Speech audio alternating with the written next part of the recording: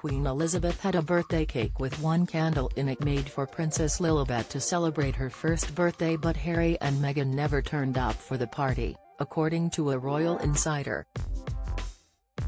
Her Majesty had reportedly arranged a get-together to mark her great-grandchild's first birthday on June 4, 2022, but despite seeing Lilibet, who was named in her honor after her own family nickname, on the day before her birthday, the Mirror reports the Queen was not able to see her on the special day. Former footman Paul Burrell told the publication, even on Lilibet's first birthday the Queen didn't see her.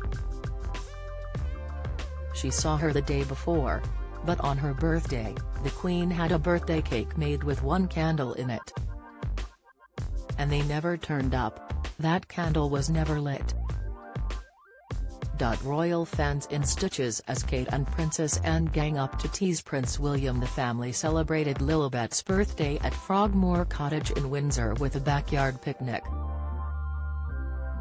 That day, the Queen was set to attend the Epsom Derby in Surrey as part of the Jubilee celebrations but was forced to cancel due to her ongoing mobility issues.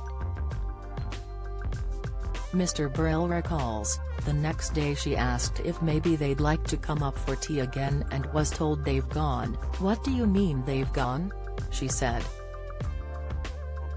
"They've gone back to America. Oh no, they never said goodbye." Mr. Burrell claimed the Queen was confused by the apparent slight and the family's decision to leave so quickly. He continued, "How can you offend our Queen? Well, I don't understand anyone that could do that.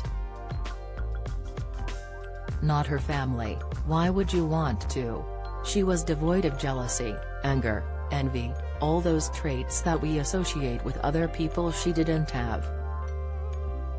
She was just a very simple soul.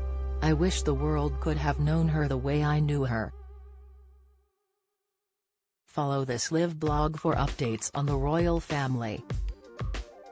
21 minutes ago 07:32 Hanishasati Queen Elizabeth II received bizarre gift from Barack Obama, but she was delighted. Queen Elizabeth II is fondly remembered as the longest-serving British royal family monarch and in those 70 years, hosted several world leaders for state visits where gifts were often exchanged. U.S. presidents were frequent visitors to Buckingham Place, with Her Majesty hosting Donald Trump back in July 2019. Barack Obama and First Lady Michelle Obama were also fortunate enough to meet the Queen during a visit to the royal residence in 2009 while the couple were in the country for the G20 summit. It was during this visit that Mr. Obama gifted Her Majesty a rather unusual present that left many wondering if it actually made the cut. Here,